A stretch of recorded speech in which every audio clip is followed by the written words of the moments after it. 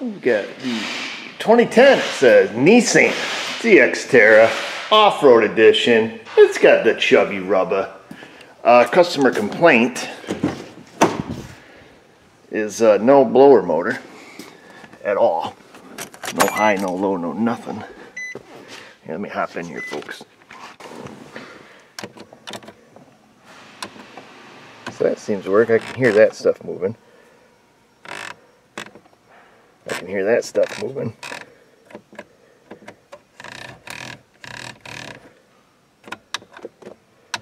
So it doesn't seem like the HVAC is unresponsive. It simply seems that there's no blower motor. Where's that baby live on this little guy? Ouch.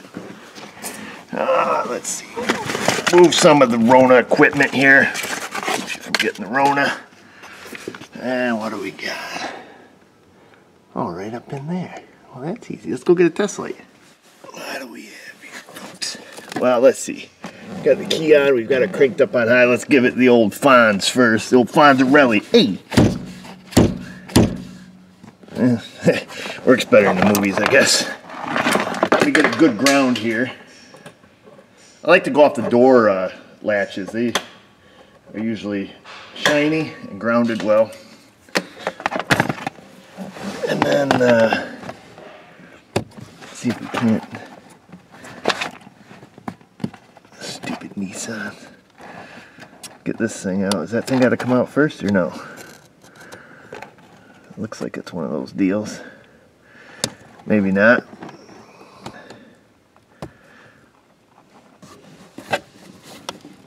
There, look at them. Look at them potatoes. Oh, we got a power. We got a ground. Negative, Ghost Rider. Yeah, we just got power, no ground. So the ground is probably done through the resistor, would be my guess. Which looks like that's probably this thing over here. Well, which one's the power? Okay, white with green is power. The blue is the grounder. But usually when your resistor dies, typically you still have high speed. Because usually that doesn't run through it. But what the heck do I know? Looks like in this case it possibly does. That's interesting. What's interesting is we've got a power. That looks like a power probably. The same color as what's at the motor. Black is probably the ground. This looks like one of them fancier computer controlled there ones there. Let's see, is that a power and a ground there? Whammo. We got power and a ground. So we got a white with a green stripe as the power. The black is the ground. The blue, I assume, is the same one that comes out to here. You know what I'm saying? And then we've got a small wire, a light green. That's probably like a duty cycle control from the head unit. Let me pull this thing. Get down here. This is just a wire retainer here. We're gonna have to look at so typically you'll see a setup like this on a automatic HVAC one, you know what I mean? One with the auto button. Usually you don't see it on your classic high, medium, low style. So I just want to slit this a little bit because we're going to have to get in here. So I just want to open it up just a smidge to provide us with some room for probage. We'll trim that off so it looks normal. So that would be my guess. So looking at this, I'm going to assume power and ground. The big blue is going to be the control coming out of the blower resistor, you know, to the motor, to control the motor. And then that little wire is probably duty cycle controlled. Let's go grab our little U-scope. That would probably be the fastest way to tell. Well, actually, the fastest way to tell would be just look it up. But we'll give it the old poke and hope and see what happens. The old classic poke and hope. Only works in certain situations. So we'll let this little guy fire up here. What do we have? 2 volts per division. Probably close enough. I'm going to grab us a ground. Oops. And then we're going to give it your classic front probe here, just very gingerly. Not seeing any action here of any sort. Make sure we got a good ground when we stick on 12 volts. Yet we do. I'm going to go back into, maybe it's got to be plugged in. It might have to be plugged in. I doubt it, but maybe. We'll do it in place. And then get that from the back side. Give it a tap. There we go. Now we're cooking. Now, I gotta move some stuff here, folks. Let's see. Do we have you oriented correctly now? Okay, we do. So let's so right now with it plugged, oh, our battery's almost dead. We're gonna have to hustle. Right now plugged in, we are probably, how many volts? 2 volts per division. Where's our 0? So we're 2, 4, it looks like 5 volts. So let's go through, let's change our scale here. 1, 2, 3, 4, 5. Yeah, we're just a whisker over the 5 volt setting here. Put our 0 all the way at the bottom there. Now we can see. Sometimes I cheese a little, just move our trigger up, see where we're at. Yeah, so we're at actually just a blonde one under 5. So let's move that back down. We're gonna go here, go to our monitors, and we'll select duty cycle, our duty, because right now our blower's on high, so let's kick her back a peg. Let's see, that's off, that's low speed, next one up, next one up, next one up, next, you see our duty cycle over there? Are you guys, oh, can you guys see? So, look in the upper left hand corner, that's our duty, that's full beans, and then I'm going to bring her down progressively, 1 notch at a time. Oh, look at that. Oh, never mind. I'm so childish. Let's see. And then you just keep bringing her back. This thing's got a lot of clicks on it. It doesn't just have high, medium, low. So that's probably why it uses the style controller. So that's off. And then, like I said, as you progressively bring it up, the duty cycle gets higher. You can see it in the waveform until we hit full beans. See what I'm saying? So that was easy. We didn't even need a whatever it is, you know, wiring diagram, I suppose they call them. So here we go. We're just screwing off at this point. So there's off, low, and then as you bring her up to high, wee, wee. All right, that's it. It needs a blower resistor. Quit screwing around. So a lot of these systems are kind of the same, folks. When you're looking at blower resistors and you see that you only have a couple wires, that's typically how they're controlled, usually a duty cycle control, at least in my small world of cars that I work on. I want to put this baby on the charger. So let's see if we can get a blower resistor. Now, there is the ultimate question. The meaning of life. We're not going to get that deep, but the ultimate question is, why did the blower resistor fail? Lots of reasons. A, it's old and just kind of crapped out. Or B, the blower motor itself draws too much current. C, that current spec isn't published, so you're just guessing. You either get a new blower motor, you can compare that, or you put a resistor in it, and if that one shits the bed in like a week, you tell your customers, like, hey, well, I'll warranty that out, but we should put a motor in it. That's typically how it goes if every mechanic's being honest.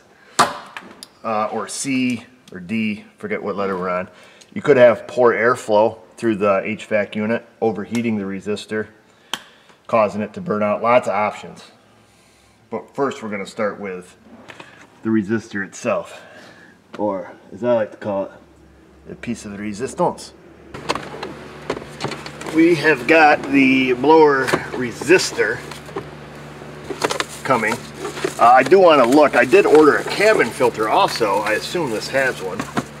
I was looking at service data while I was waiting for the parts fella to pick up the phone. Now she's equipped with the advanced airbags. And it says that it does have one. So we're gonna have a little look-see, unhook the old cable here.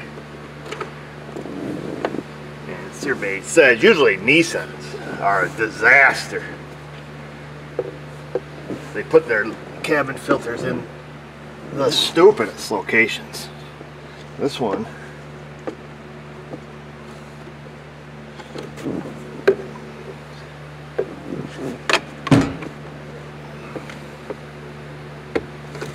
oh baby, this one doesn't look as horrible as some Nissans.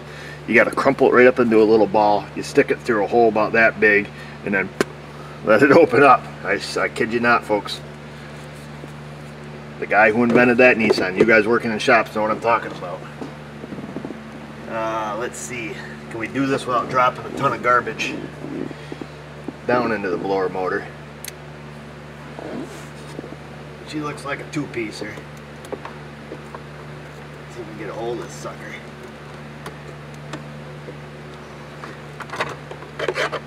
Oh, come on, you piss pot. Oh man, she's loaded. It's all gonna go in that blower motor. I hate these ones that are right smack on top of the blower motor because you got no choice.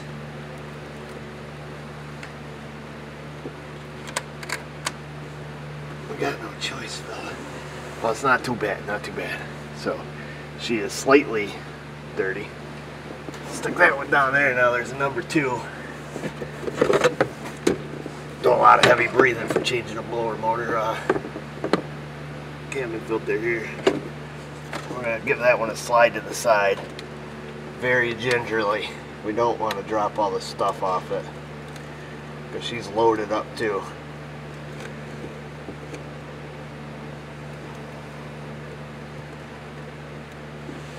There she is, folks. It's got a little bit of stuff in it. Completely plugged. You can still shine a light through it, old school style, right? Huh? It's good. Tap it off, put it back in, but you can have a little look. She's filthy. Is that the cause of the burned up blower resistor? Probably not. It sounds good though when you're selling it. Does it need to be done? Yeah, it needs to be done, obviously. We'll probably have to get up in there with a blow nozzle and give that a little twirl. I doubt. Yeah, it's got a grate over top of it, but still, you get crap that falls down in there. Anyhow, we'll wait for the parts store to show up. It's not Napa. They didn't have any, nor could they get any for today. That was disappointing. One thing I did notice, as I mentioned, this was unusual to have this style blower resistor on a non-climate controlled system. When I looked it up through Napa, they showed with or without climate control, with or without automatic climate control. And this system takes the blower resistor for the one with automatic climate control, even though it does not have auto climate control. And you're like, well, Eric, oh, somebody put the wrong one in. Well, that's what I said too in my head to myself. So I called Nissan, got the OEM number, crossed it to double check, and then actually had the Nissan guy get the one he had, and he said, no, it's got big cooling fins on it. So boom. So that's that. And they both take the same connector, so it potentially could fool you. So anyhow, let's get a screwdriver here. The Wear Toolkit with belt clip for the mechanic with the on-the-go lifestyle. We'll use our classic Wear kit. If we use it too much, we'll wear it out. Classic Wear joke. Kind of cheesy, I know. I think they're 7 mil. Of course they're not. Hopefully they're 5.5. That's what they look like. 5.5 mm. Who came up with that size anyways, huh? Who was that guy? Tried to make a proprietary size, then it failed. I can just see him in the meeting. They're at the meeting and they're like, all these people are taking apart our cars. And the guy's like, I know, let's make a size that they don't have. Not 5, not a 6. How about a 5.5? I don't know if that's exactly how it went down.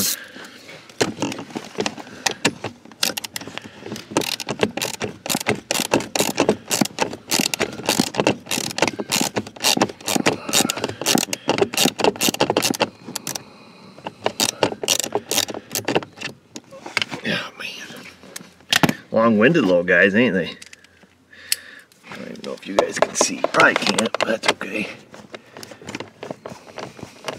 Oh, a motor channel, not a how to make a video channel.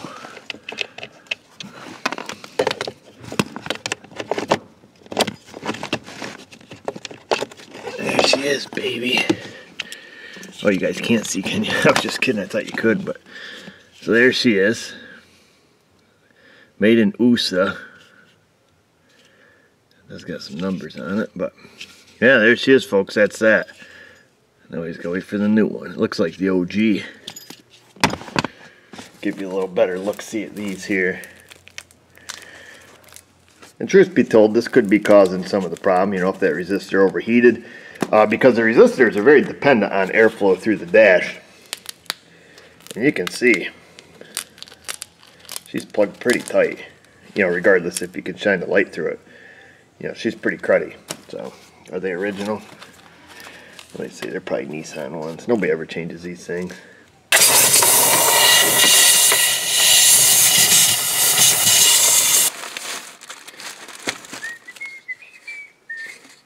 There's the arrow. So we got to slip this baby in.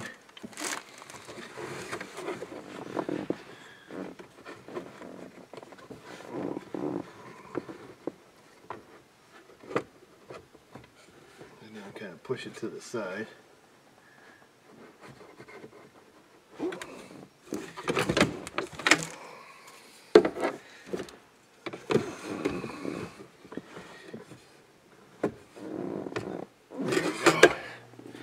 Make sure they got pushed all the way over there. You probably can't see, but that's okay. This is where you gotta trust me, folks. And then this one goes deep. I think Chevrolet, way back in the day when they first came out in the Silverados, I think they had a double donger filter setup. If I remember correctly. Could be wrong. Get this baby back on there. There's that. Sealed up tight. Oh! There's our new resistor. And that should fit right back up in the hole. Get the old screws here. Put the screws right to it. Kind of in an awkward position.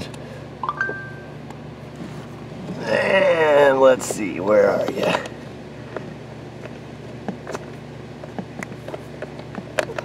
We'll get one to hold it. Almost got it in. There we go. Yeah, baby. Okay. Then we gotta get the last one in, which I don't think we can get with the screwdriver handle because it was too long. Always my problem. Let's see. There we go. So we'll use this.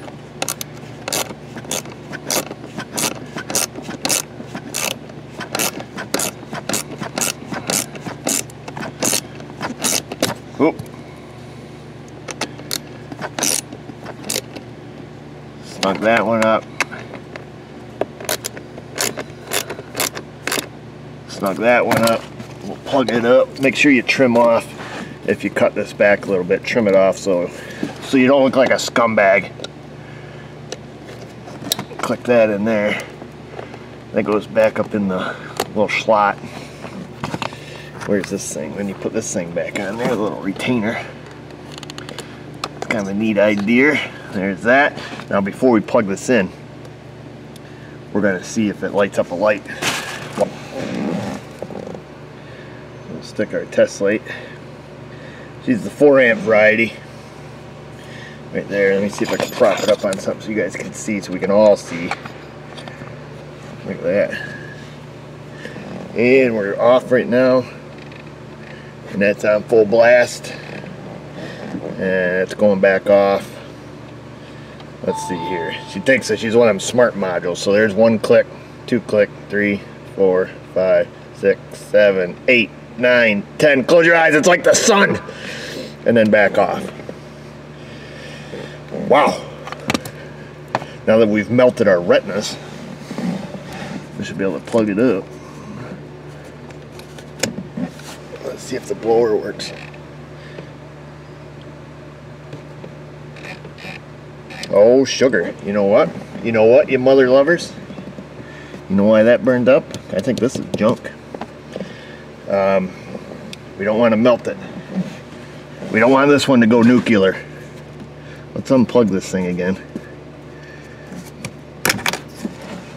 Let's make sure our resistor's still good. That should have just kicked that blower motor on, but you know what? I think she's lacking on us. Let's make sure this thing's still good. Alright, that baby's still good. Alright, that's still good. Blower motor's junk. Let's see. Oh yeah, she's junk. I just heard it go ka-chunk, ka-chunk. Ain't that something? Ain't that something? Alright, that thing's still good. I just want to make sure we're not burning up our resistor. So before we get stupid here, wow, I feel like a jerk-hole.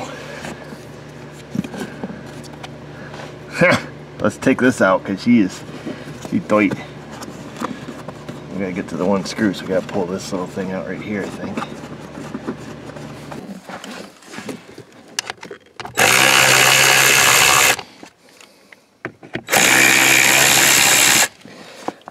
Alright folks, I gotta come clean, I'll be honest with you.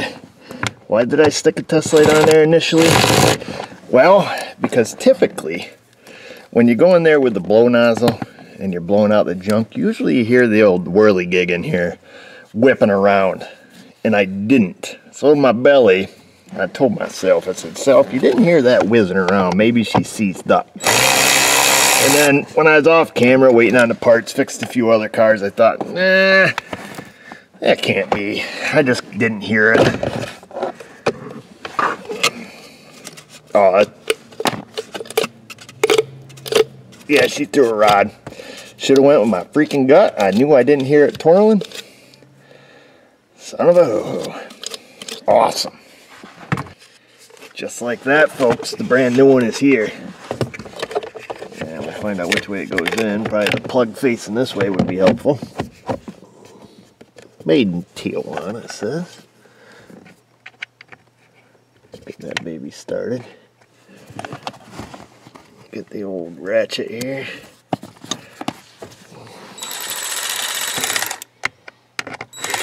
I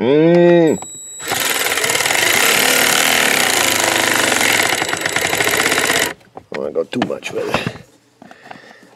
Just enough to hold. Get that one back there. It's a nice thing about plastic. You don't even need them straight, baby. You just need them started. That's not true, folks. Do a good job. Do it like you were working for your mother.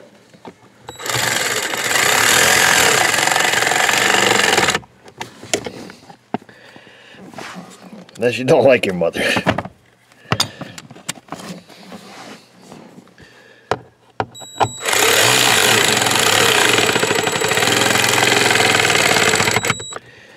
There's that one. That one. That one. All torqued to spec. Okay. Third time's a charm, folks. Let's get the key back on. Are you ready? 3, 2, 1. Oh, we got a whistle.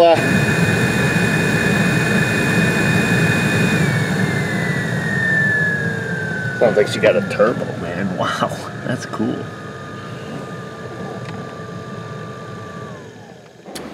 Alright folks, so that's that. Blower resistor, blower motor, in, fixed, done. Cabin air filter, so she's got good airflow. And you know, it's got all its gears now and everything seems to work well. Guys should be happy. But I'd be willing to bet that that blower motor was making some noise before it all gave up the ghost. So keep an eye on your blower motor. or an ear rather. If you hear it making some funky noise, check it out. A couple things that could be causing it, you know, the seized up bearings like in this case, or brushes that are completely shot and getting ground up in there, or some junk that just fell from the cabin air filter and got in there is getting all jiggly with it. So anyhow, I think you guys jiggle on down to that comment section. The questions, the comments, the concerns. While you're down there, subscribe. Find us on the Insta. Find us on the Facebook if you're over 60. And just remember, viewers, if I can do it, you can do it. Thanks for watching.